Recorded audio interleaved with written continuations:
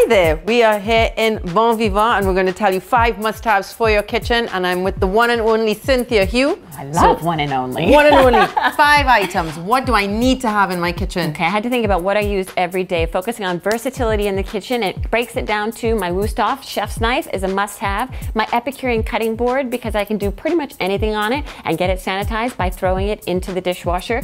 Also my Vitamix, I can do anything from morning with my smoothies to my evenings if I want to do like potato mash or my cauliflower mash.